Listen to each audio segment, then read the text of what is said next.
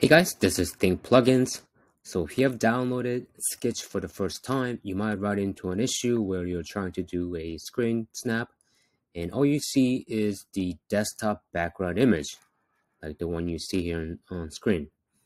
To fix this problem, all you have to do is go to the System Preferences and then click Security and Privacy and then scroll down to Screen Recording. And then make sure you unlock